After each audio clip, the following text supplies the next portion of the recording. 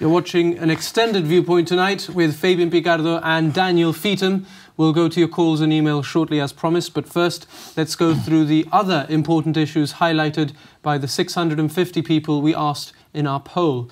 After the power station, our poll suggests the second most important issue to voters at the next election could be employment.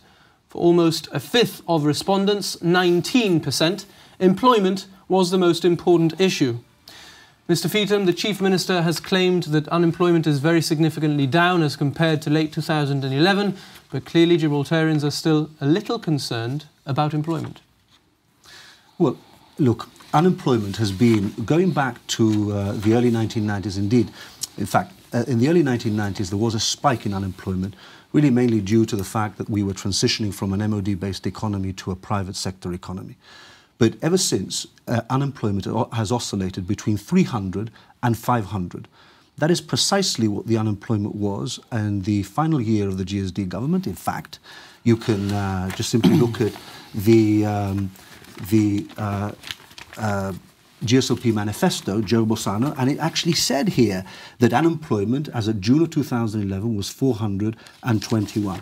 Now, what they are effectively saying, which is another lie that the government is perpetuating, is that when we left office, that there were 1,000 unemployed or 1,200 unemployed. And the reason why they say that is because I managed to calculate exactly what the cost of the future job strategy would be. And the reason why I was able to do that was because the future job strategy was not only applicable to the unemployed, in other words, those 421 people, but also those on the VTS scheme and other training schemes. And what I did was I basically multiplied that by the minimum wage to nail the figure. Now, hang on a minute.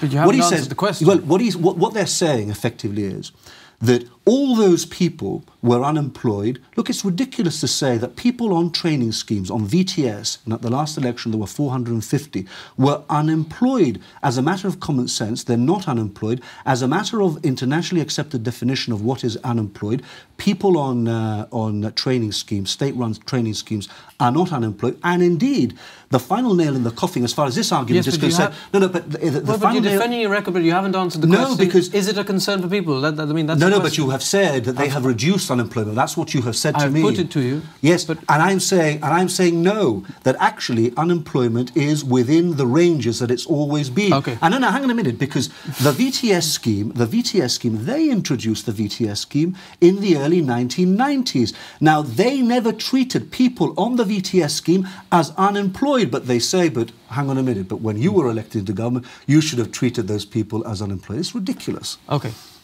Mr Picardo? Well, look, whether it's 1,200 people or whether it's 421 people, the unemployment figure I was able to disclose in my party political broadcast earlier this week is 269. That is the figure today.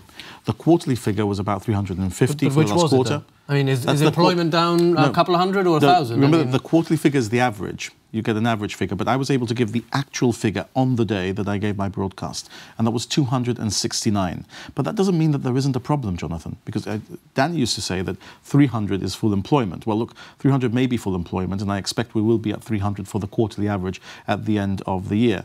But your poll was very interesting. It didn't talk about concerns about unemployment. It talked about concerns about employment. And I think that tells us two things. First of all, whilst there is one person unemployed, that is a huge problem for that person. And their family. And their family. And of course, in Gibraltar, we all know each other and we are very closely related. So therefore, that explains that there should be concern about employment.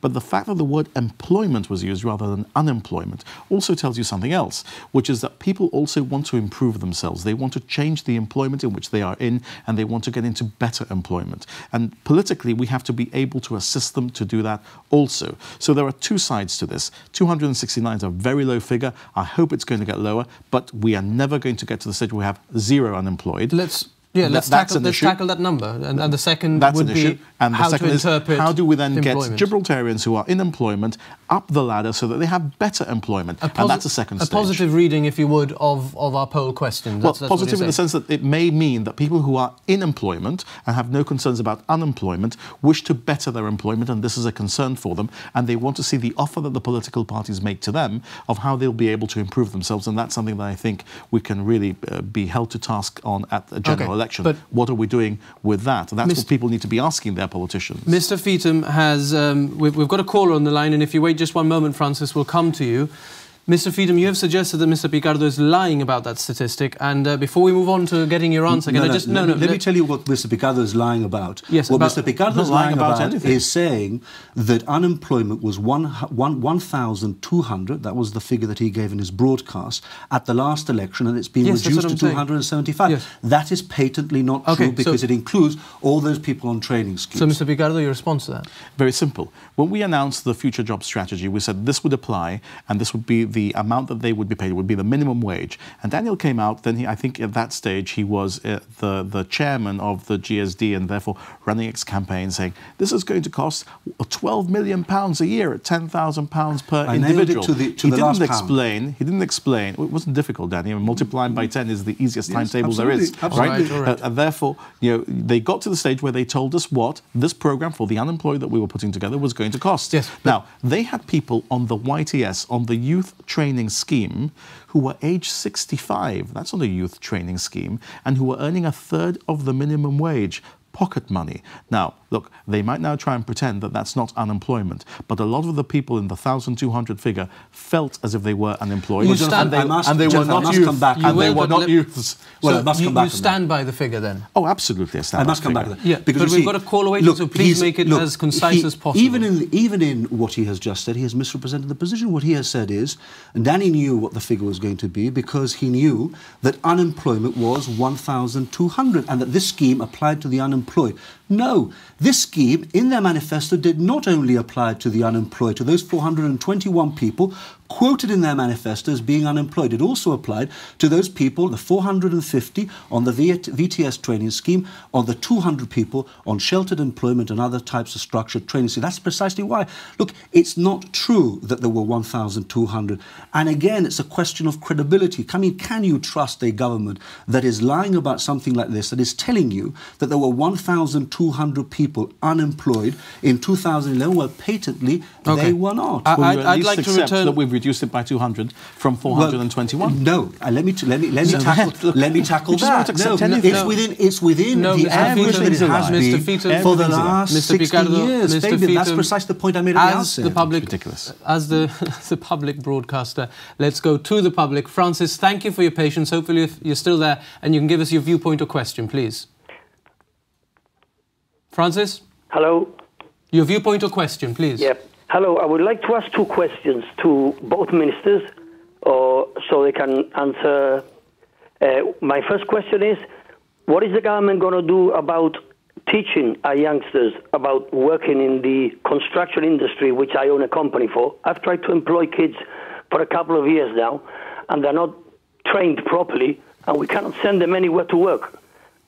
So what's any government, or whichever government goes into power the next time, going to do about training them? And you said you had two, so go on. My second question is, what are we going to do about all the Spanish companies that are coming into Gibraltar, taking over the work, not only of the workers, but of the companies, Gibraltarian companies, because they don't pay taxes here, they don't pay insurances, and some of them are not even registered. A very good question. Thank you, Francis, for calling into Viewpoint. Mr. Picardo will offer you an answer there. Look, as the incumbent, it's my pleasure to go first. First of all, we are doing things to train people to be able to come into the construction industry. We've got a very successful program now, training them to NVQ levels 1 and 2, and we're now introducing the opportunity to continue to train to NVQ level 3 in those trades which are relevant. We don't want to teach people to be bricklayers. We want to teach people to have skills so that when we don't have a construction boom, when we have the need to maintain the building stock, and this is cyclical, and you know that there are booms and then there are maintenance periods, the Gibraltarians who are trained are going to have the skills necessary for that period too.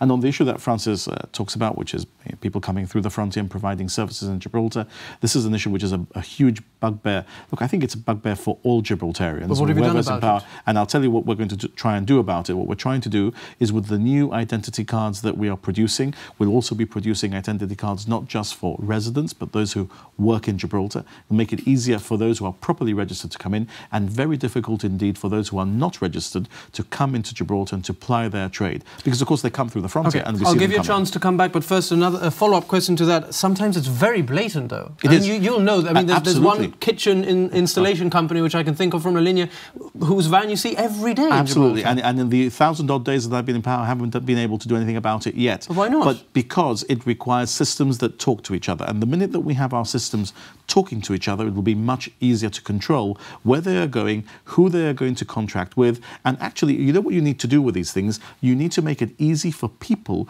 to use services and pay their taxes. So in other words, if you're going to contract to buy a kitchen from La Linea, you'll be able to electronically tell us what you're doing. You'll be able to tell us what the price is. You'll be able to deduct the withholding tax that you need to deduct. And the person who's providing the kitchen for you will be able to say, yes, that's me. Yes, that's the amount I'm charging. That's the amount what my profit will be. And I accept that this is the amount that you withhold. You need to make people empowered to be able to do things in a way which is legal. If the system you have in place is so difficult that people cannot actually be honest about it without going through a bureaucracy that is impossible, then people are tempted to do things dishonestly. But do you accept that your government has done nothing to deter that sort of company from coming in and claiming work without paying any taxes? I accept that in the 3 years we have been in office, we haven't yet done anything about that, unless it's dealing with the government and the public sector.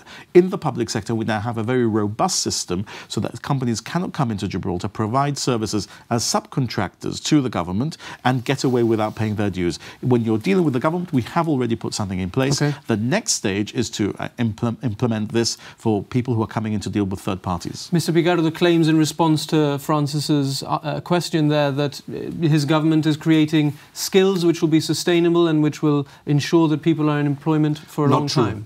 It's not true. Another lie. Look, it's not true. Well, actually, this is probably not a lie on your part. It's just really you don't have a handle in this particular area of employment. Right. Because Joe Bossano is the person that's dealing with it and really... So I'm either lying to you or I don't know what I'm talking about? Well, on this particular issue, you don't know what you're talking about. I see. Look, the first GSLP government basically closed the 2 training and construction centres that were here in Gibraltar. That was a decision taken by Joe Bossano. He's not a great fan of that. And in fact, I have been asking him questions, so has my deputy, Mr Bossino, about how many people are being taken on in the training and construction centres. And actually, they've had no new inputs in the 3 years that they have been in government. That is the extent of the training that they are providing people. That is why it is not accurate what he said in his own intervention. But look, we have, and the elephant in the room here in these discussions is the future job strategy, for goodness sake. The future job strategy is a huge letdown, Fabian, by your government. It is condemning a whole generation of young people to no adequate training during the 4 years that you have been in government. And all because Mr Bossano, of 3 years, and the 4 years which you are next year, and all because, quite frankly, Mr Bossano is not interested in proper training. What he's interested in is in basically statistics. It's in getting people into a job. Doesn't matter how dead-end that particular job may be. You cannot offer proper training to people in the 2 or 3 months that they are on this particular scheme. And it's a massive letdown because in your manifesto, what you promised was a dedicated training scheme of a maximum of 3 years. You've made your point. It's nothing of the sort. You've made your point. Very briefly, because we've got some emails to get through. I assume it's not as much of a letdown as the YTS, the youth training scheme, was to the person who was 65, who we found employed in it when we were elected. Look, the fact is that whether it's 1,200 or 421, there are today 269 people unemployed. And a lot of people have gone through the system in that time, and a lot of people have got the skills. And you know what the elephant in the room is? It's not that I'm lying, and it's not that I don't know what I'm talking about, which is the only way that Danny seems to be able to deal with anything that goes against the logic that he's trying to twist and turn. It's that people are in employment and that people have been through the future job strategy and they know how good it is for them because they spend many years unemployed, they spend many years without training, and they are now in a job. And the elephant in the room is that 71% versus 29% demonstrates that actually people are getting the training, they're getting into jobs, and if that were the result of the election, it would demonstrate on the morning after that actually the future job strategy is not a failure. I'm sorry, Mr Feetham, but there's a question that's coming from Marion, and we must take some of these. Will you, as Chief Minister, assure people already in work, asks Marion, that they are as entitled to apply for jobs being advertised at the ETB as somebody who is unemployed? Can you assure people already in work that they are entitled to have equal consideration for every vacancy at the ETB and not have to wait for the unemployed to be considered first? Absolutely, and that's why I told you that I think some of the concerns that people have is that they are in employment and they want to change their employment, and we're the party that wants to support people who want to improve themselves. Now, the ETB is a service that's principally provided to the unemployed. It's the unemployed who go to the ETB. People who are in employment and want to improve themselves tend to be sitting at a desk doing a job or doing whatever it is that they do, see an advert, pick up the phone, apply and move from job to job. But the ETB is also able to share those vacancies with people who are in employment. Improving yourself, as I told you when we were analysing this particular area of the poll, I think is as important to some people as getting into a job is to others. Well, very briefly, Mr. Feetham. Well, he's absolutely right. Improvement is important. People have got to be able to improve their lot in life and improve the lifestyle of their families. But the future job strategy, that's the criticism. It doesn't do that because the future job strategy does not prepare young people for the wider world. It offers absolutely. It offers absolutely. It is because it's about you have talked about opportunities. You've spoken before about this particular point, and I need to respond to you. It does not create the kind of skills that you need for people to be properly prepared.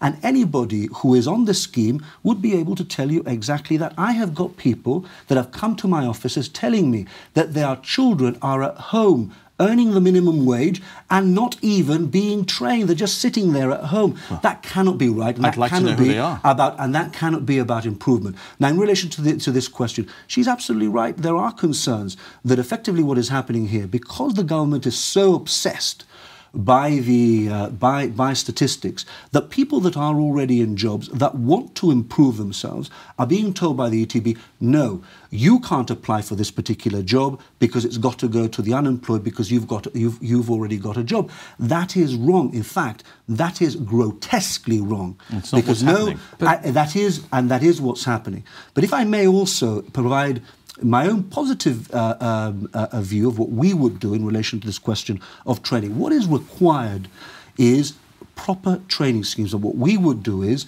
we would sit down with employers. We would actually fund proper training schemes where targeted at areas within the economy that we foresee that there is going to be a growth in the future. We're doing that already. And no, you're not. Yes, we are. No, you're not. All you're doing is basically analysing. No, you're analysing the statistics, where there are Spaniards, where there are foreigners, and effectively what you're trying to do is to replace those people with Gibraltarians. That's well and good, but you're not really looking at proper training. You're not doing that, Fabian. Let's allow the Chief Minister to respond to that. Well, you see, it's all very well for Danny to say our policy would be to sit down with employers and to think of ways to do this, that or the other.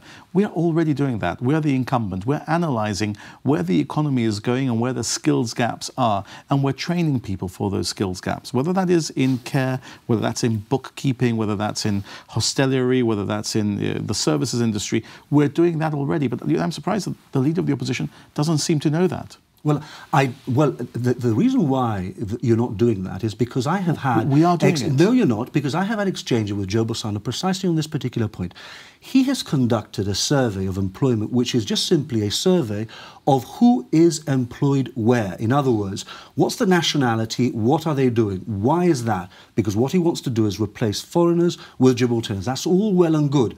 But you've got to go further than that. I have been advocating and I have been urging him to adopt an approach where he conducts a survey of what are the skills that employers need in the future. What are the markets that employers are going to be branching out into in the future, and what are the skills that they need from their employers? And then what we ought to do is basically fund specific training schemes in those areas. That's not, Fabian, with respect, what you are doing. It is, now, I hope so why didn't you do it in the 16 years when you were in power? I hope that is what you will do now that you've effectively sacked Joe Bossano from his employment ministry. Joe Bossano, and you shouldn't get away with an aside like that, which disrespects somebody who's given 42 years of their lives to the politics of our community and has done nothing but improve it. But that demonstrates your style. You can't get rid of him quickly enough, Fabian. We all know that. You don't know what your argument is. Is your argument that I am controlled by Joe Bossano or that I'm getting rid of Joe Bossano? You've got to make up your mind. Well, I'll tell you what my argument is. At some stage, I'll tell you what my argument is. I'll tell you something my argument is that you should have been brave enough to have actually tackled him earlier and not 6 months before a general election. None of these big ideas that you're talking about us now,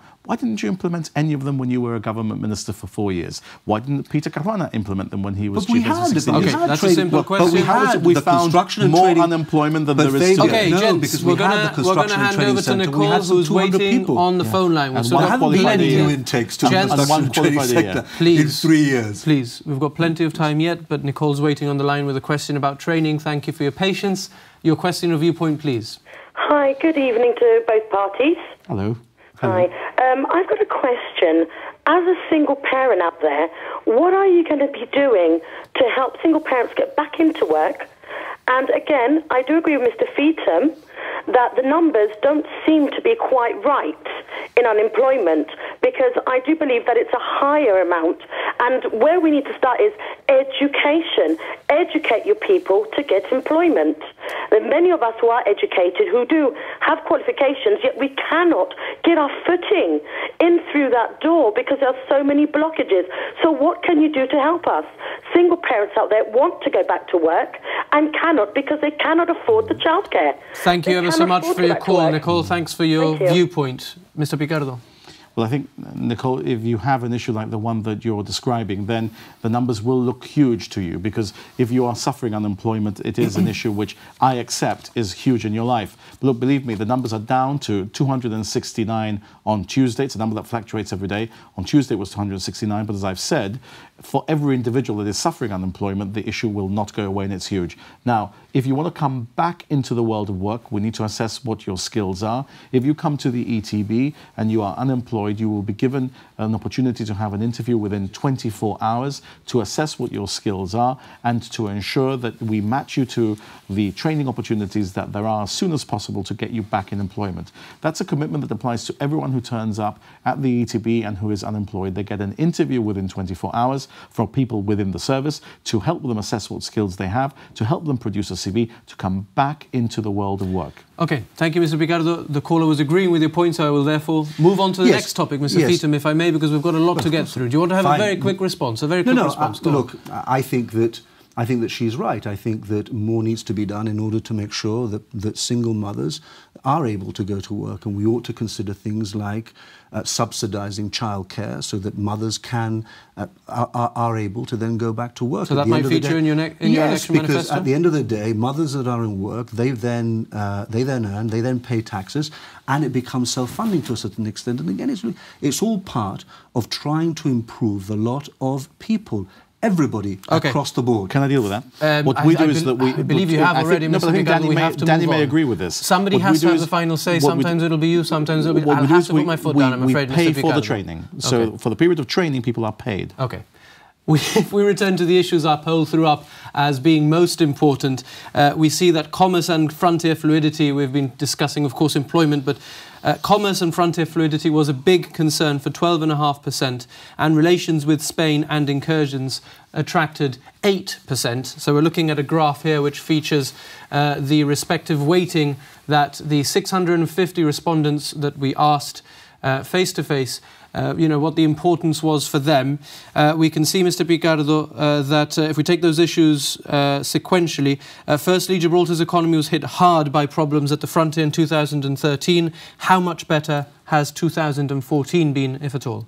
Well, I think it's been considerably better, and I think the reason it's been considerably better is because Spain has changed its attitude to Gibraltar. And I think there's been a clear and objective reason why that has happened, and that is that Spain wanted to achieve a seat on the Security Council of the United Nations, a temporary seat, and therefore was doing everything possible to avoid international opprobrium of the sort that she had garnered for herself in 2013. So the UK was putting pressure on it behind the scenes? No, I think in part it was Spain putting pressure on herself to try and avoid having international flashpoints which embarrass her, like the world saw she should be embarrassed in 2013, given the way that she'd acted in respect of Gibraltar. We are unfortunate that we have a Partido Popular government in Spain. The GSD had to face a Partido Popular government in Spain between 1996 and 2003, and many of the issues that we see today were then played out in the way that Gibraltar suffered between those years when Mr Aznar was in government, and in particular in the way that that built up towards the joint sovereignty denouement.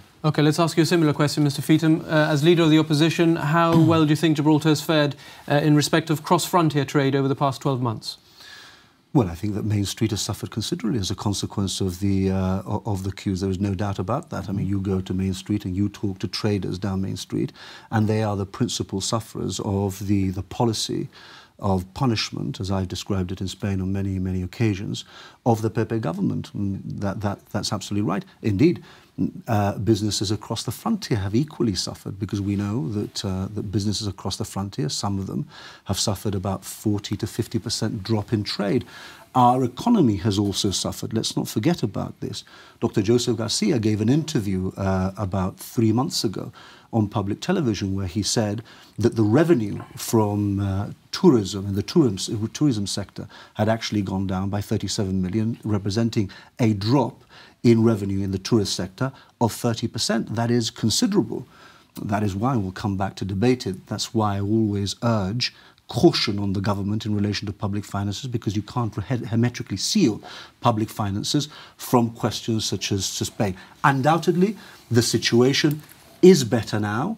We've had some flashpoints. When we were in Ronda, for example, the queues were about 5 hours. Well, you made a statement the queues were 5 hours. I'm told actually that the queues may have been around about 2.5 to 3 hours. That is completely unacceptable, and that continues.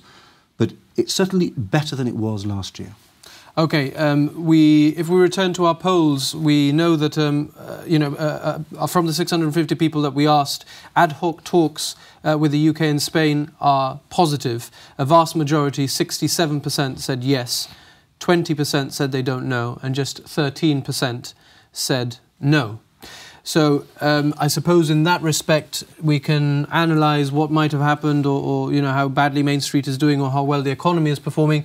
But the solution to the frontier issue is dialogue. You both agree that, and it seems that you've got a nod from the vast majority of Gibraltarian voters. Yes, and something which, frankly, I'm very pleased about, because the tripartite is, we all agree, the right way that Gibraltar needs to be involved in dialogue going forward. But we know that we're dealing with a Partido Popular government in Spain, and in the same way as the Gibraltar government has fought an election and becomes the government based on the mandate in the manifesto, the Partido Popular became the government of Spain with an election mandate in its manifesto, saying it would not attend the trilateral. So one of the things that William Hague, Joseph Garcia and I had to do was to sit down and devise a way where we could give life to the concept of dialogue without requiring the Partido Popular to go against its manifesto commitment on the trilateral issue.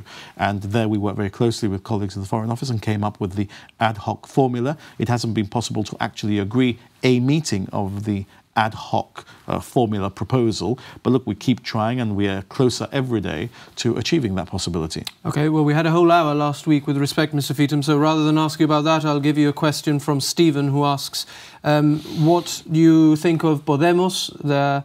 If you've contemplated or started any dialogue with them? He says they're favourites on the latest Spanish polls, and therefore their views on Gibraltar should be important to know. I think he's absolutely right. I think that it's absolutely critical. We've certainly taken steps, and I hope the government has also taken steps, and I'm quite prepared to sit down with Fabian and to talk about my thinking in relation to this. I've asked for a meeting with the leader of Podemos. I'm in the process, actually, of organising a conference in San Roque, a joint conference between my party and Podemos in San Roque, where we're going to be talking about the issues affecting the region. But Podemos are potentially the power brokers in any future Spanish government, because even if they don't win the election outright, and it's highly unlikely that they will, they could find themselves in a situation where they hold the balance of power. If we can influence Podemos in relation to Gibraltar, and these are people that I think have probably got a more of an open mind. They're not hamstrung by traditional Spanish positions in relation to many issues. And perhaps it's not any different in relation to Gibraltar. If we can influence at an early juncture their policy towards Gibraltar, it's a massive coup for this community. Okay, so do we agree for once tonight? We agree entirely. I think Podemos is inspiring in many ways. It's worrying in some other ways. I don't think it because will win what it an says election. of the current parties, or no, because of some of the things it says about what it would do. For example, one of the Podemos policies, which I think they're now resiling from, is the idea that they wouldn't pay the international debt, and I think that would be very dangerous for any community, in particular for Spain, given the recession she's been through. But also inspiring in many ways in the way that they freshen up politics, and we are in contact with them. We are trying to influence their thinking on Gibraltar. I think we have. I think they do not have the old prejudices. And you say, my theory is, of Spanish politics generally, that a Spanish political leader, I used to say, will one day. I actually think as a result of my contacts with some of them at the highest levels, has actually already woken up one morning and thought, what fools we make of ourselves on Gibraltar. Let us deal with these people respectfully and let us understand in a modern way how Gibraltar and Spain need to be continuing to get on. Okay, and we're doing a lot of work with Podemos and with the PSOE in respect of that potential better future for the relations between Gibraltar and Spain. We've got you a can't call. ignore the PP as well. You've got to. Absolutely not. Gents, the if I PP may, do try to ignore we've us. got a call from the distinguished former Mayor Momi Levy. Good evening, Mr. Levy. Your question or viewpoint? Very important. But will it not be ideal, with the greatest of respect, if both you gentlemen concentrated on making the British government take action rather than words against the Spanish government with regards to queues and illegal incursions, etc.? Thank you ever so much for your call, Mr. Levy. Would you like to respond to that first, Mr. Feetham? Well, look, I mean, I agree that there is a range of issues in which the UK government could take action, particularly legal action. I mean, one of the areas, for example, is this question of the potential exclusion of Gibraltar from single skies. In the early 1990s, when when we were excluded from similar measures, Gibraltar took legal action in the European Court of Justice. The advisory opinion from the Advocate General was actually very positive towards Gibraltar. He thought that we should have won that case. We lost because Gibraltar had no locus standi. You may recall Gibraltar had no locus standi. Now, the UK did not participate there. Now, I would hope that if we are going to be, if the shenanigans from Spain continue in relation to that area, that's one area where the UK government could take legal action. I mean, there are other areas where the UK government could take legal action. I think that it is something in the armoury that the UK government could and should consider. A possibility? Indeed a possibility. There are many areas where the UK could in part take legal action and take other action which is political and could be very effective. And part of the work of the Chief Minister of Gibraltar is to continue to keep the British government's toes to the fire, to try and ensure that they take action when it is necessary and when it is appropriate.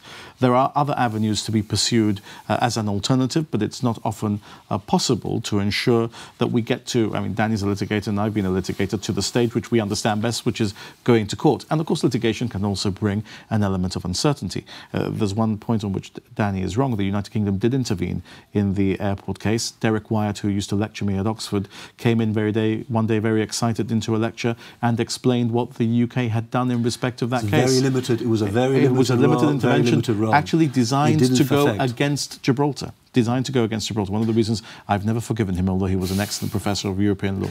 Okay, so we've got plenty to get through. We've got a lot of questions coming in on housing. Some, unfortunately, have come through on unemployment, but unfortunately, we've moved on from that subject, and I think that if we keep going back and forth, we just won't have any structure tonight. But please do keep your emails coming if they're on topic, viewpoint@gbc.gi. We will be discussing commercial fishing and the location of the new stadium after this short break.